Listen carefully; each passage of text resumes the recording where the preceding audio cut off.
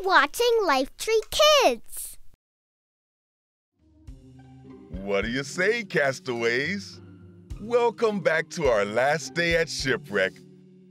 I was supposed to be the first buddy you met, but I just got here.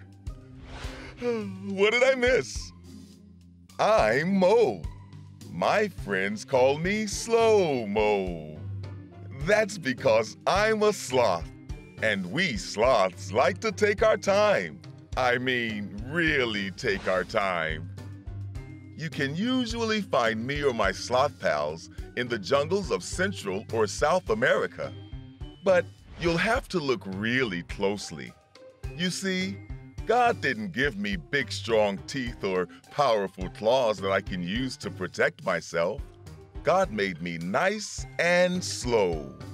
Just taking my time. Who knew that being slow could actually help keep me safe? I'm there, up in that tree. We sloths move so slowly that moss or algae grows in our fur, so we blend in. That helps keep us safe from predators. If they can't see me, they can't catch me. We stay in trees most of the time, just hanging around. Our claws aren't for fighting, they're for hanging on to trees. I even like to sleep upside down. Well, I like to sleep any way I can. Most sloths sleep for at least 10 hours a day. And when we're awake, we're not in a hurry. Most sloths can move about 6 feet in a minute. I'm guessing you could cover 6 feet in about 2 seconds. You're speedy. The jungles where we live are full of faster and more powerful animals. But I don't have a lot of power like they do. Have you ever felt like you don't have much power? Maybe you're powerless to keep your family from moving to a new city. Or you don't have the strength to help someone who's sad. You may not feel powerful enough to stop people from arguing.